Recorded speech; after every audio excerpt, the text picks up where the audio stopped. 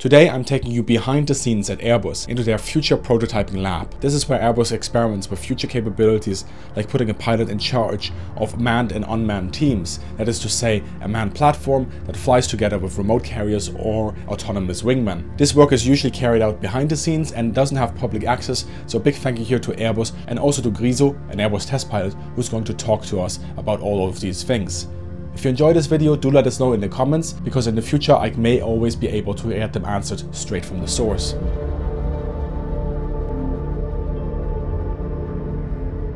So we're in Airbus's future prototyping lab, looking at HMIs in future cockpits.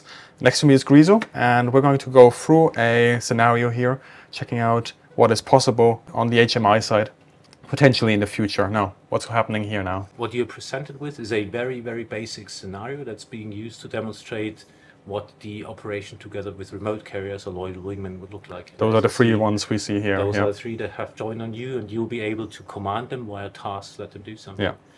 On the display, you also have that area of interest, that box here that you see there, that pinching, pinning. And now if you want to go into your box as you did it before, you want to task your sensor aircraft to investigate that area, and it's via the arrows right there we go. And then we just confirm that. You confirm that. And it's going off. He's going off to investigate. And he's going to investigate this area right here, right? Yeah, that's it. And he'll go with his sensors and look for it. So in the future, obviously, and that's also software that's running in the background, algorithm in the background, you'll have a network of assets that allow you to use them, and they will choose internally which of their aircraft is best suited for the task that you hand out. So for an investigate task, you want to have a sensor platform, for example, EW sensors, radar sensors, whatever it is. The thing is, now at some point you need to decide, okay, how much effort will a pilot need to have to give a task. In this case, say investigate, and the system for you now decides, okay, this is the proper sensor, this is the proper carrier for it, and that's what I'll be doing. Yeah. And obviously for the demonstration now you have a pop-up target. You can take a look at it, and you go the info and put it on your screens. I'll put it on the B-scope here. Yeah, wonderful. Okay.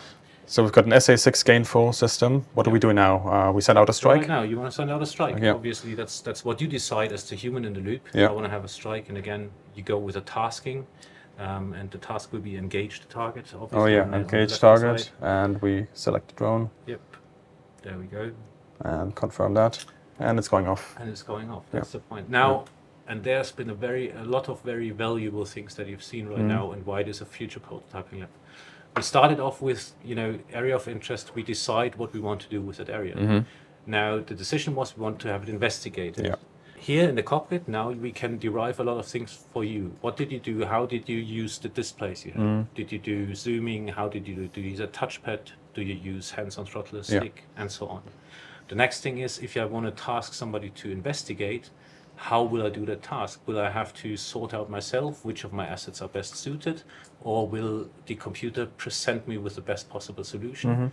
What do I need to reduce pilot's workload to a way such that he can operate in a very demanding big mission environment? Now, that's why I say prototyping. You could go out and design all that on the drawing board. Say someone sitting down and think, I think that's what we need, and this is what we need, and this is what we need. That would be very old school way to do it. Successful in the end, but old school. I think it's more suitable to say, hey, let's design a cockpit and design a mission, a realistic mission in the background. And this one is a small demonstration mission. There are bigger ones to be seen. And let's have operators sit in the cockpit, and while they operate, we derive the information. It starts with information about HMI requirements, information about levels of automation that you need, up to you can derive info like, hey, what type of data connection will I need within my network? What bandwidths will I need? What line of sight ranges will I be needing? What will be the requirements for my command platform? All this will be derived from simulating an operation environment. So it's not necessarily going to be in the way that we see it now, with quite close-in RCs going with us, but rather operating on a wider it might or might not. And that's the interesting thing behind this demonstration, or behind the prototyping lab. We'll be operating in a whole different way than we're operating now. You have a command fighter who might be able to control a huge number of different assets. He might not even know which assets he's controlling. He might only put in a task for his investigation. Because we don't know how this is going to look, will those remote carriers be close or not? That's why we go through these scenarios. In the background, you'll have opponents operating very realistically. So, it's, this is the picture in the background. We had millions of simulations in operational analysis to have a realistic combat scenario and all that. Now you go here and you take operators, you try different ways to approach a problem, operational ways. And you look which one is successful. And from that one that is successful, you can now derive what capabilities will my aircraft be needing. Yeah. It's a basically reverse engineering the system from pilot's requirements. Yeah. A new approach, but I think a very, very good one for the operator. Definitely. Now we still have one last drone left. What are we doing with this one? So obviously in the end it's a BDA, so you want to have a battle damage assessment and send him there. And I'm going to send him off. Yeah, and he will provide you with the data. And again, now you have someone doing battle damage assessment that you want. You can figure out, okay, is he going to be providing me with a raw data picture? Yeah. That would mean I would have good line of sight communication with a high bandwidth. Or do I have an intelligence system that does image interpretation and will send me with a result saying successful attack or not? Yeah. All those things will drive requirements for the aircraft. And instead of going to a drawing board and saying, I think this is the solution, you just go fly the mission and find out what the best possible solution is and define your requirements from there. And I see our remote carrier has just sent us a picture that we have successfully destroyed the target. Okay, so that is a mission as a success. Now, obviously, this is a future prototyping scenario. We're sort of limited here with the HOTAS setup that we have. Where do you see potentially the road is going? Is there going to be gesture interpretation, speech recognition, maybe trackballs? Is a touch screen like this realistic in the future? I think you've realized when you just interacted with the touch screen, even in a scenario like this where the aircraft is not moving, it might not be the best option. Yeah. So you might want to have something to interact with assets. When you saw the menu opening up, the rotary menu, well, you could touch it, but maybe there's different options. So that's exactly the idea here.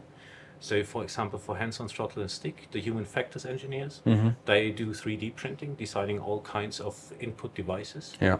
Having a trackball, having gesture interpretation, eye tracking, and all of that is brought into prototyping labs, and you have pilots trying it out. And from that point on, you can say, hey, this worked well. This was not good, and it's not only the pilot saying, "Hey, I love this," but pilots will be trying it out. But then again, human factors engineers, they will be analyzing pilots' workload based on their eye tracking, based on what they're doing, but also based on workload rating scales, and you have a very good guess then what would be the best interaction system. So I wouldn't be able to say it's going to be gesture or HOTAS or touch. It will probably be a combination. But the best possible combination is figured out in the prototyping lab. Yeah. Now, there's one question I often get from people is now that we have these digital cockpits, not just in this demonstrator, but already in operation, how has that really changed the picture for the pilot? And also, what are sort of the backups? Because, you don't have the basic 6 anymore. You don't have any analog instruments. If something were to happen to a screen like this, now I've seen earlier, you can set it up as you want, and I'm sure there's backup systems in place. Now, in any aircraft that needs to be certified, you'll have at least 2 different displays. Yeah. So it's one of the requirements that interpret here.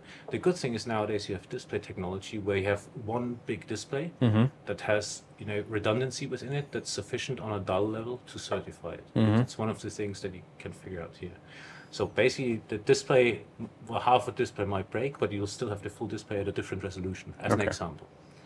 Now, if you look at the changes for the operator, you see it's a very large display, and you have here all kinds of options. And if you look into it, you've seen it before when you put it the info format. It's in this case it's 8 different tiles, screens, 8 different tiles. Those are configurable. Yeah. Now there are different ways to do it. You could have a standard configuration for every pilot. This would not make an optimum use of a system like that. On the opposite, you could have a system where every pilot can have his own design just as he wants to. But taking 8 different tiles, now having probably the option to put 20, 30 different formats there, an operator will lose himself in this. So where you want to go is you want to have a couple of standard setups. And again, that's where the prototyping lab comes in. Now, because we don't know what works best and what works best in what operational part of the scenario, we'll just have pilots sit in there, go through a scenario, we'll allow them to adjust their screens as they require. Yeah.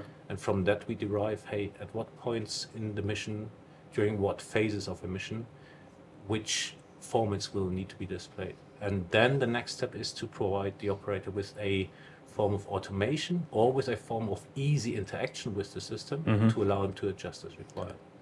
So basically you could have one setup for takeoff, it switches over automatically into some sort of tactical requirement once you're in the air and changes back as you go in for landing. It might be something like, you go for takeoff and it automatically reverts to a takeoff configuration. Yeah.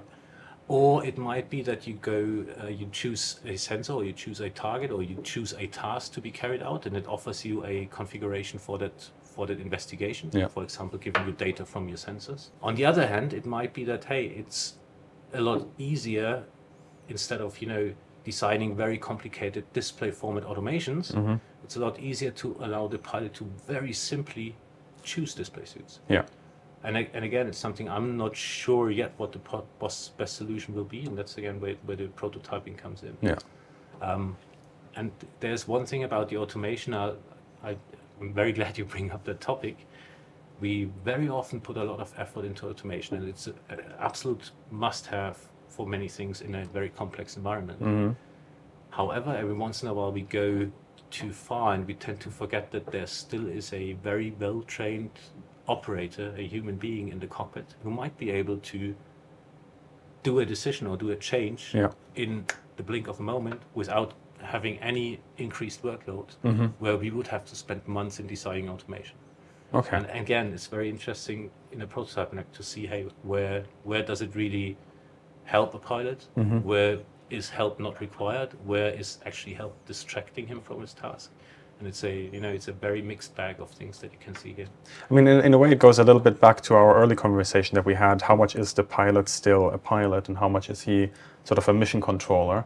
And now, having interacted with these RCs, where do you, I mean, of course, this is a crystal ball scenario, but where do you see the prototyping for the HMI having potential spillover into understanding how we can interact with the remote carriers, and what the actual role of the pilot is in the future beyond just being a pilot? Yeah.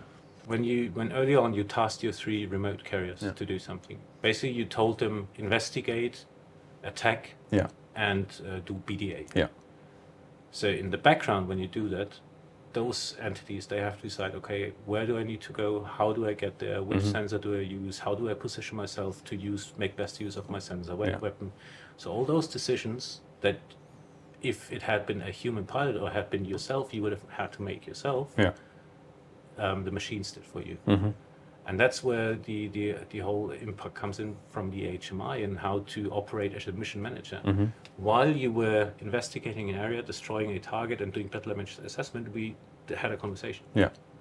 So it means, this is something that would need to be done in the cockpit if you want to have more capacity for other tasks.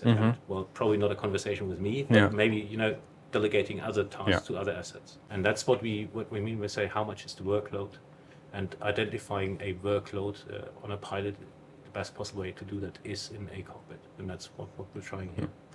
And in this conversation, it often goes then into automation, and what is automation versus autonomy of these RCs platforms.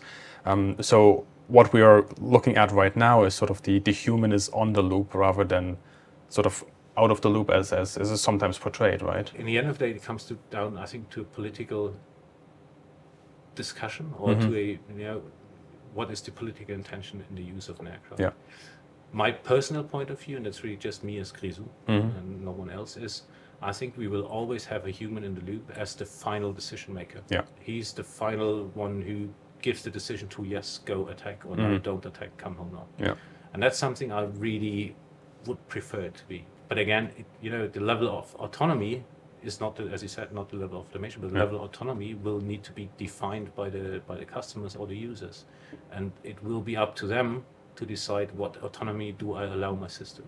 Our task as industry is to enable them to make that decision, to enable them to choose the level of autonomy that they want to be using. And to be able to that, you have to offer all the levels available with the human in the loop. I think that's the one thing that we always do. We always consider human in the loop as the final decision maker is a must-have. Looking back at your career, you were a Tornado pilot, you're a Eurofighter pilot.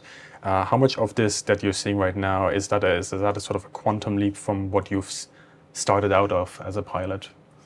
It's both, to be honest. It's a quantum leap because suddenly you do things on your own with unmanned assets where in earlier days you would have needed 20 aircraft, 30 aircraft to operate together with 20 crew or maybe 20 pilots. So it's a quantum leap. However, the way of operating hasn't really changed. At some point you will have a target somewhere. That target will be defended by assets on the ground and assets in the air. And you have people looking for you that you try to evade. It's still the same, basically, it used to back in the old days. Just the players changed and the capabilities of the players. But it's very interesting how rules that used to apply back in my Tornado days when you flew into a target at 100 feet in low level still apply here. If you have UAVs, if you want to mask them correctly from enemy radar, they might need to be doing terrain masking or low level flying. It's the same thing, but it's different players. So what is old is new again, in a sense? It is indeed. If you look at the Ukraine conflict right now, the warfare there is very old school. Indeed. With very modern things being used. Okay, Griso, thank you very much for the introduction of this future prototyping and the conversation. You're welcome. Thanks a lot. I enjoyed it. A big thank you here to Airbus for the access and Griso for the conversation. If you have any comments or questions, put them down below. And as always, have a great day and see you in the sky.